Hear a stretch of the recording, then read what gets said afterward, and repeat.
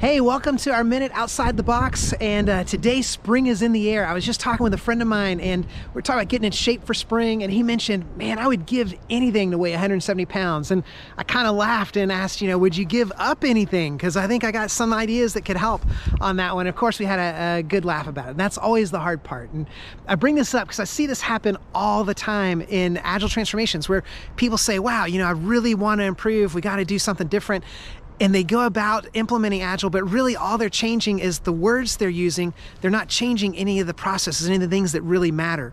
And they just end up keeping those the same or assume it's gotta be that way. And as a result, the only thing that they really get out of that is frustration. And the organization's frustrated because we were supposed to improve things and things didn't improve. The reality is all you changed was your language. You didn't change things that mattered the most. So I'd encourage you, as we tip into this new season of the year, there's change in the air. I'd encourage you to find something to improve and actually go through what it takes to change that thing. And I think you'll see a lot of great benefit come out of that.